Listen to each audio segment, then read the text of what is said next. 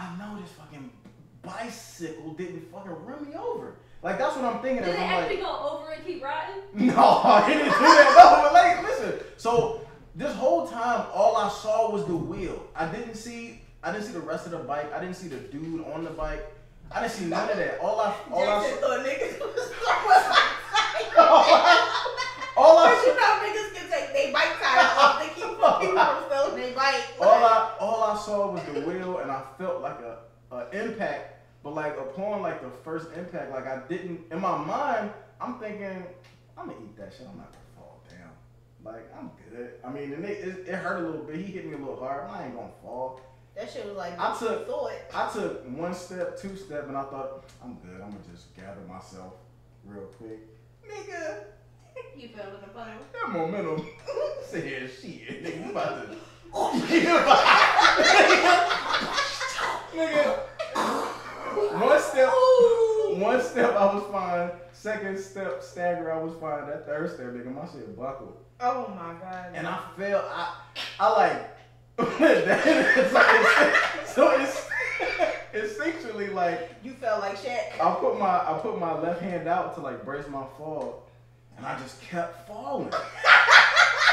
And like I'm like, oh, was like, nope. And like mid like fall, I'm like, yo, I'm about to go to the ground on this. You had to do it when you hear me got up. Listen, cause downtown dirt is different from fucking regular street dirt. Like that shit be extra dirty. So like an old penny gum. So my hand hit the ground. And like the rest of my hand hit, my left arm hit the ground, then my fucking shoulder, my left shoulder hit the ground, and then like my fucking right knee hit the ground. There's some skin missing off of it. Did you roll? And yo, I think I did because this nigga was on the ground like Peter. because no, I had to have rolled because like if you envision like getting off of the bus. And then the bike hitting me on my right side. When I looked up, I could see the bus again. So was you driving to catch you? I don't know. Like, look, you can't make me catch you.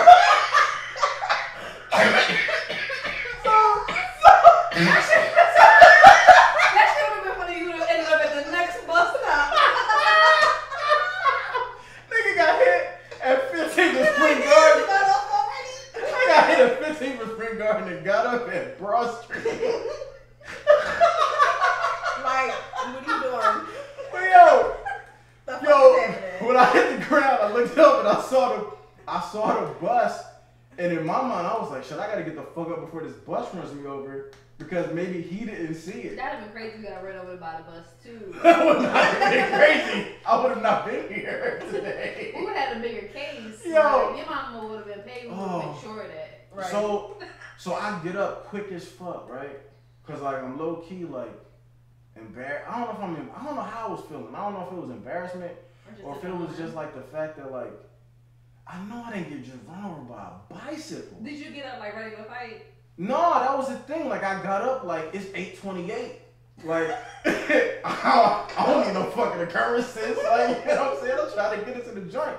So I get up. Well, first of all, my beats flew off. My headphones flew off. And my phone, somehow it disconnected, the headphone thing like disconnected from my phone somehow. My phone's still in my hand. Beats fell off. And I told you I think some change fell off my body. Listen. That nigga was mad as shit going to the vending machine that day. Listen, I'm so fucking dumb. I would have laid on the ground and just been like, yo, ain't no right. Like, I think that situation's fucking worse. Like, so I get up, right? I get up. Did the person on the bike fall too? No, I don't know. I never saw his. They hit and ran? I never saw his face. First, I just want to say before we chop your wife up just a little bit, and we get into the actual advice portion of it, I do apologize because that fucking sucks. It does. That really does suck because people do it a lot in relationships, not just with sex, but just like different things. Of making you feel bad about something that you can't necessarily change, but then it also kind of puts like, it sucks because, like, one, I can't really change the penis of my, like, the size of my penis. I can try to change on how we go about pleasing you and getting you to where you want to, but it's just like, I kind of feel too in, certain ways that the wife is just not being patient with him or not even trying to work. Like, she's blaming her dissatisfaction on his size of his penis, just period. Like, it's him only. And trust me when I tell you, I've had all size penises. and I've said this before, even with, my big dick ex who I'm dating now, who I used to say, I hated sex with him. I absolutely, and he listens to the show too. I absolutely hated having sex with him back in the day because his penis was girthy and lengthy. It was huge. It is huge. Not was, it's still huge. And I was just like, this shit feels like rape all the time. And now I'm just taking dick. Shit just sliding like nobody's business. He's still the biggest dick ever. And I'm just like, this is great. You know what I mean? Like, and I feel like it just changes sometimes. Like, and even with small penis, I've had very small colossal clit. Listen to that episode of me bumping clits with it and having great, orgasms and stuff like that. Yeah. I think that really sucks. This can't be a just now new situation after 20 years. No, and it's not. And the thing is, you pray that it would give it. Like, I think she's a bitch. That is. But my thing is, like, what's her intent behind, like, being so hurtful and evil? Like, I fucking hate people like that. And let's cheat on that bitch. Let's jump her. That's right. No, but you know what? Because I think about the time when I was having me and my ex when we were together and living together, and his sex was just horrible. And the way that I handled that is, well, I didn't handle it at first. I just kind of dealt with it like she did, like your wife is doing. Like, she didn't really mention it until you asked her, but he had to catch me masturbating after we had sex for it to be discussion. But after that, I don't think I tried to make him feel bad because, of course, I was still, like, I was sneaking masturbate after we had sex. So I was trying not to, inform him that the sex was horrible. But eventually we were just like, okay, it is a conversation that we're going to have, especially if we living together right now. And, all right, listen, I'm not really enjoying the sex. Like, I remember saying, like, I don't come at all, ever. And I said, maybe you, maybe me, I don't know. But, I know...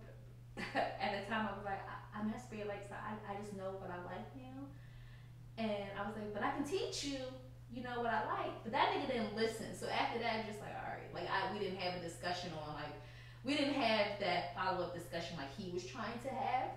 But had we, like, that, I think that's where I lost my patience because he just wasn't listening or he wasn't even trying to, put in the effort like you are, Maxwell.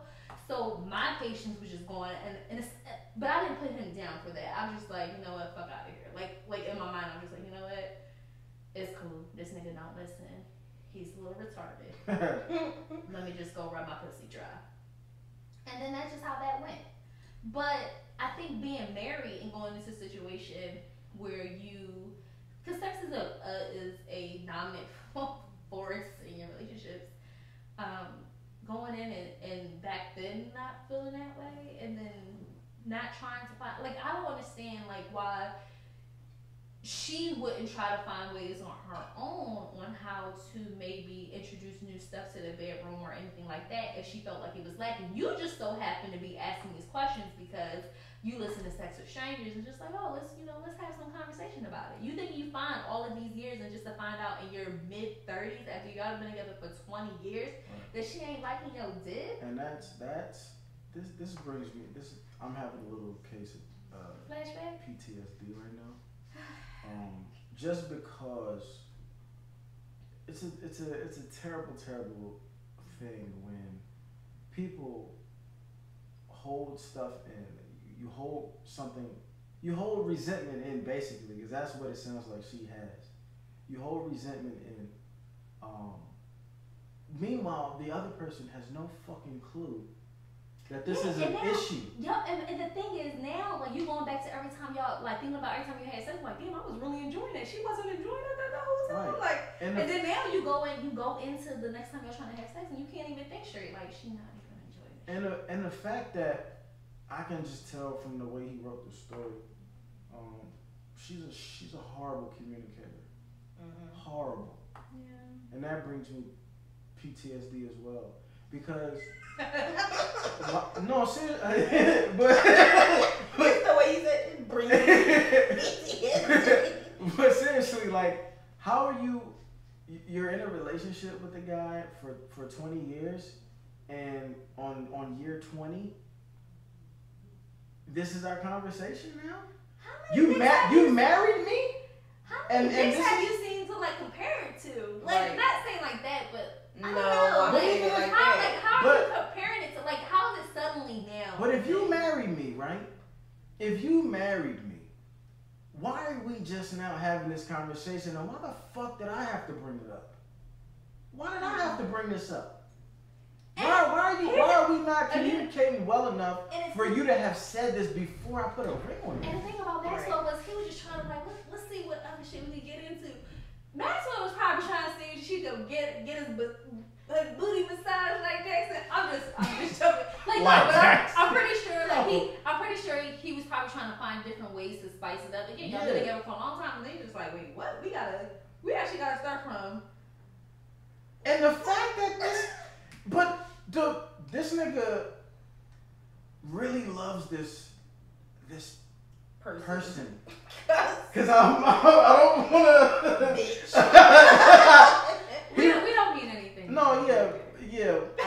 Because I don't like her. No, I'm not trying to do this. I'm really not trying to do